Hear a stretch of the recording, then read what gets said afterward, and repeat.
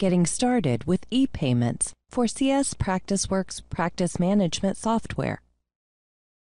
ePayments automatically posts credit card payments to your patient's ledger, saving time and reducing errors.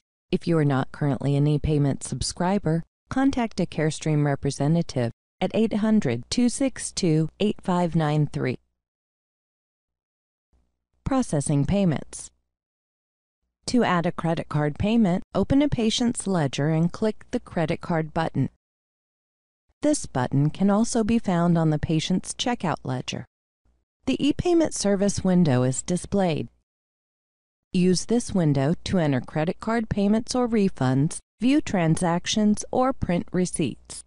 To enter a payment, click Charge. Enter the amount of the charge and then swipe the card. The credit card information populates the window automatically.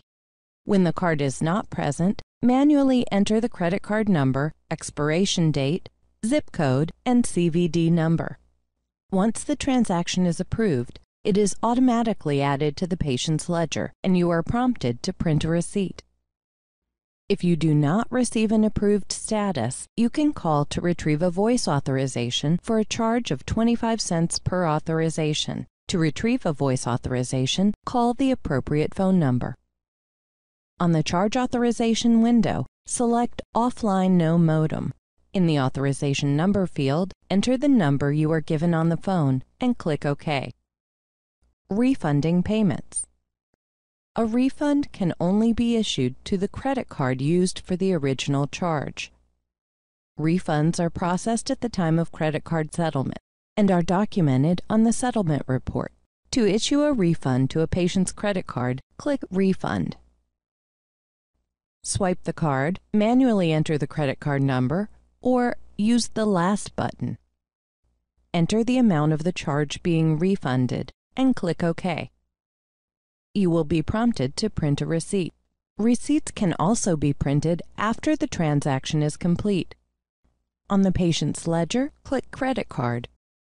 On the ePayment service window, click Print Last Receipt for the most recent transaction, or Print Receipt to select from a list of the patient's credit card receipts. Settling credit card transactions.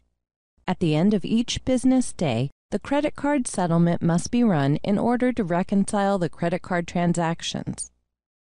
Select Activities, ePayment Service. Click the Settle Print Authorizations button. Any transactions displayed in the PracticeWorks ePayments Pending Transactions window are pending settlements. Click Print to generate a pending settlement report before the transactions are settled. To settle the transactions, click Settle. To reprint a settlement report, select Activities, ePayment Service. Click the Print Prior Settlements button.